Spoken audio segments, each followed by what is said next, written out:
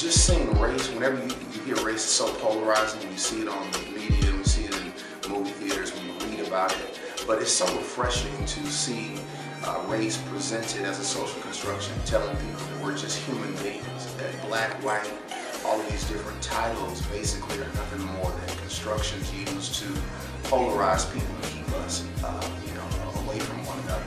It's my prayer, it's my hope that when people see KolorStruck, they're able to see issues of race from a different vantage point. I think heretofore, race has been talked about in that black and white paradigm, but in KolorStruck, we're presenting race as a social construction, which basically shows that as human beings, we're more alike than we are different.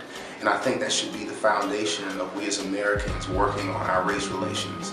And I hope that when people see it, that they'll get that, and it'll be that first genesis, that step towards a new conversation. So I'm just looking for that impact to just be a fresh perspective. So that's what I'm excited about. It's a lot of pain. It's a huge responsibility. So it's great that this baby is coming forth to the world, and I just want to see it grow up and really make a positive impact in this world. Race is not about color, but it's about the content of the person's heart. I think that race is something that we deal with on a day-to-day basis, and I think in this documentary that my pastor has presented to us, we will learn how to deal with it and move forward.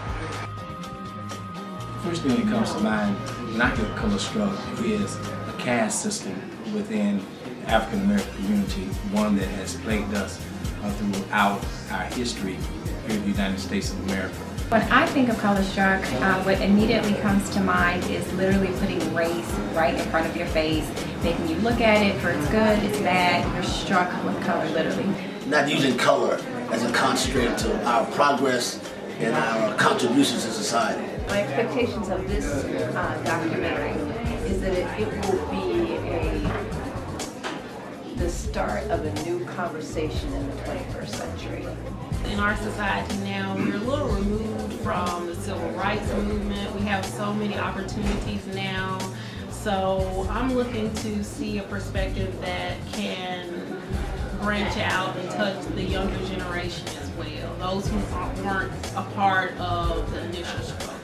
I expect to be challenged, I expect to be moved, I expect to be intellectually stimulated, I expect to be transformed in some ways. I expect to forge new ground, create new thought, and usher in a new America.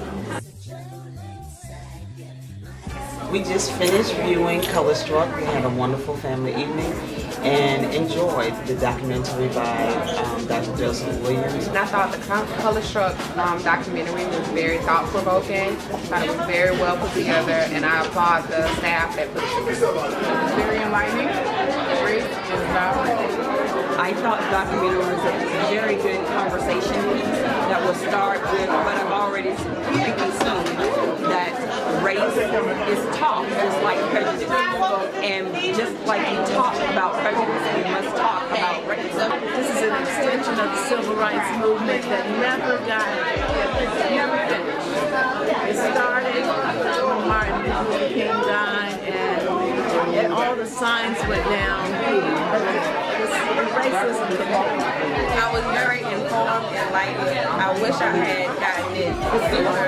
My view on race, just listening to the video and studying different cultures, I think a lot of people have a misconception that race and nationalities are the same, but they are very different. And once we are educated on different nationalities, just forget about skin color, that doesn't matter. But it's the nationalities and the cultures and the traditions of a certain people is what will help us embrace others as we are educated. I just believe that it's going to be given a very, very high rating, and I just believe tonight is just a start of what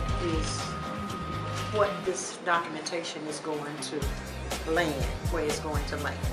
It's on the runway now, but it's not going to stop until it gets up. It was epic.